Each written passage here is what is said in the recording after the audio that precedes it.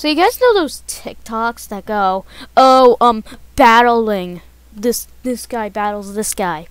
Well, I'm making it, but more legitimate. So, for example, we're going to do the Among Us crewmate against the imposter. But other than having literal things that go against one of them to the other, and an advantage for the other, so we actually go off these 5 simple rules. Their strength, battle IQ, battle tactics, and weaknesses. So we're gonna start with the strength. The strength is basically like how strong they are, like if they actually blow a good punch and all. You guys know what strength is. If you don't, how did you go to school? The second one is battle IQ. So of course it's a battle. So you gotta know the proper way to know if you do this, are you gonna be screwed or not? Then regular IQ is basically a backup to the battle IQ. It's basically a backup to see if they have good IQ. Battle tactics. So battle tactic is that, let's just say you're fighting someone and you don't know if you duck, then punch.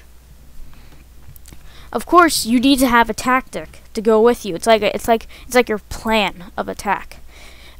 And with the battle tactics, we also have weaknesses.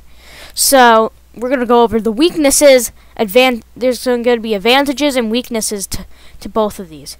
I'm gonna use the red pen, the red marker in 3D, in Paint 3D, so I could show you.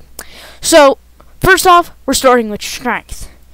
Honestly, being honest, since this is the imposter and this is the crewmate don't seem to be that strong. All they do is do tasks.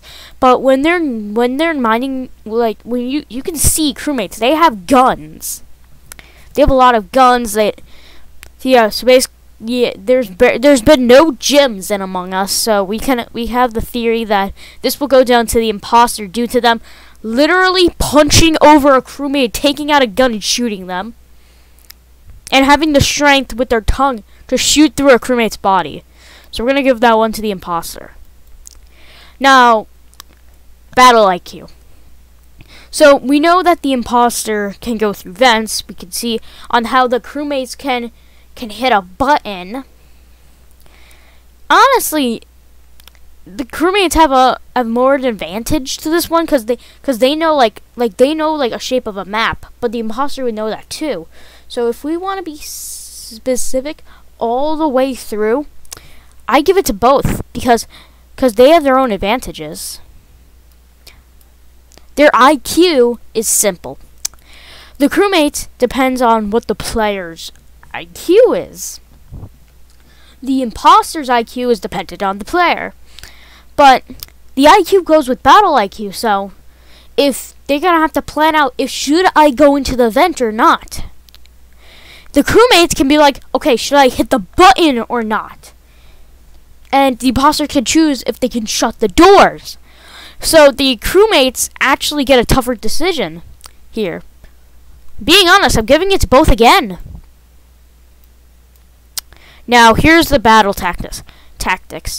The imposter can vent, which would basically go to the imposter, but the crewmates can have farther view distances. That also goes in with the strength. They have a bigger view distance because an imposter would wait. Hold on. No, wait, that's the other way around. The crewmates have a smaller view distance, while the imposter has a bigger view distance. Now, normally, this would be an advantage to the imposter, but a crewmate's battle tactic is if they're void of any vents and if they're near the button. So let's just say you're in the hallway to security. The imposter just vented out. Well, not security, admin, I meant, on the Skeld, and the imposter just vented. You have to run. And if the imposter is able to shut one of the doors, which you know that if you don't know if you're gonna die or not. So since depending on how fast they can click, I give it to both because they know that this door would shut, but this one wouldn't. So the crewmates have better battle tactics, as long as if the imposter can stay in one piece. The weaknesses. Alright, the imposter's going to immediately get one here because we actually know that they can vent, which is a weakness to the crewmate. What isn't a weakness to the crewmate is the literal button, the emergency meeting button. If they all know who it is, they're gonna go for it full on. The imposter also has a sabotage button, which acts like another advantage, which the crewmates see it as a, if they sabotage like O2 or reactor, 2 people have to do it. I mean, not O2, but you have to go quick if you want to do O2. But if you want to be logical, doing reactor is an advantage to the imposter because they will just kill you right off the bat. So this basically goes to the imposter. So basically, using just these 3 battle tactics, these three rules, I mean these 5 rules, we can conclude that the imposter would win by 1 to the crewmate, with them having defenses by their side, with the vents, the crewmate having the button, knowing around the map, and having a few weaknesses. So it's sure that you are gonna die. Like seriously, like there's no way of avoiding it. No matter what, you're gonna die. You're gonna be this guy. You're gonna turn into that guy. So here, that's the full conclusion. Crewmates would be, hold on, let me grab this knife. Crewmates would be, let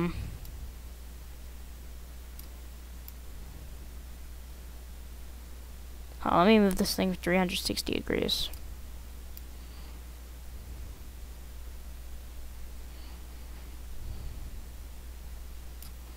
Where's baby? Stab. Up. Crewmates would basically die. They'd be basically dead. Basically.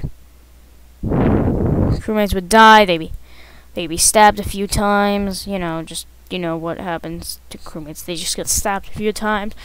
Basically speaking that, they're gonna die. Crewmate is dead.